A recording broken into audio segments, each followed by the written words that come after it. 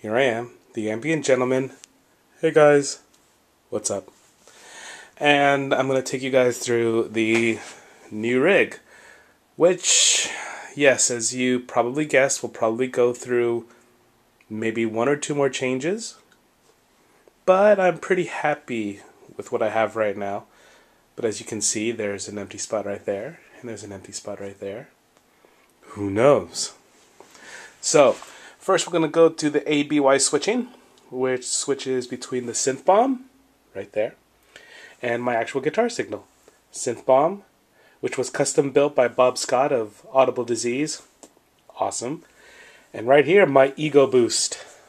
My ego boost, which appears courtesy of Todd from Grumpy Toad FX. And then my guitar signal travels to the Pitch Black tuner, the LTD special recipe. Thank you very much, Jules from Razorblade Mona Lisa, for selling that to me. I love it. Right down to the Holy Fire. And this little one right here, which if you guys know says Kevin's War Penguin. And there's the cute penguin. But it's not that cute because it's at war. And this is a Fox Tone Machine clone, courtesy of Todd from Grumpy Toad.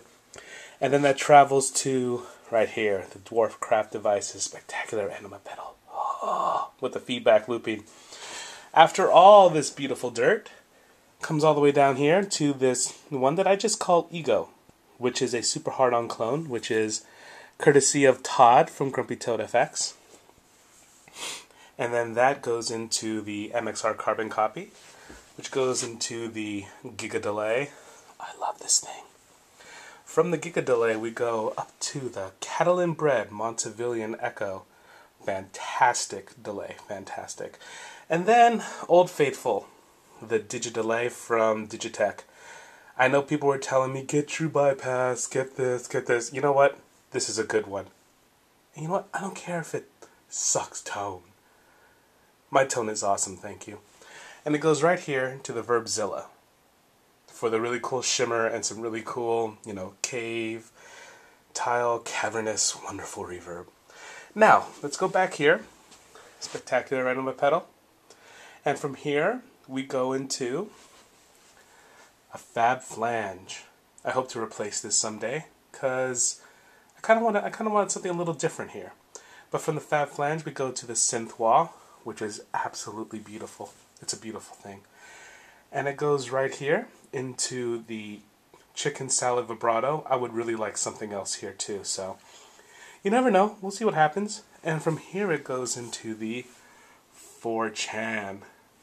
I know some of you guys really, really want one. Guess what? This is the only one. Yeah! And then right here, we have the LP.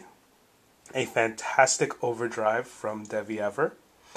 And let me tell you, this adds a wonderful texture, and it's absolutely fantastic in a feedback loop. And then from here, all the way here, we have another Devi Ever circuit, which is the Sodomizer. However, this one is a do-it-yourself kit, because she is awesome. And this right here was built by Todd of Grumpy Toad FX. If you notice something, there's a lot of Grumpy Toad and Devi Ever on my board. You wanna know why? Because they're awesome. So, this is the new rig.